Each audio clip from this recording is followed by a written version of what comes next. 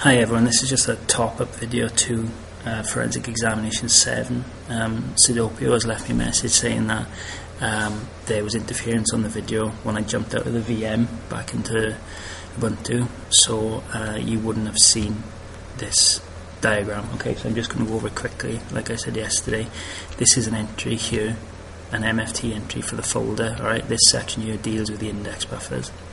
A user trying to access the folder e.back, alright, will the NTFS system will look at the index entry, look at d.new, and know that E sequentially comes further up in the alphabet than D.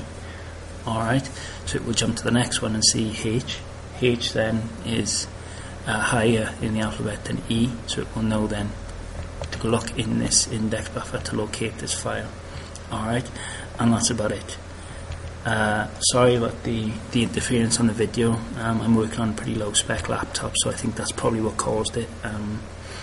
And obviously next time I'll check the videos before I post them. So thanks very much and sorry about that. Take care.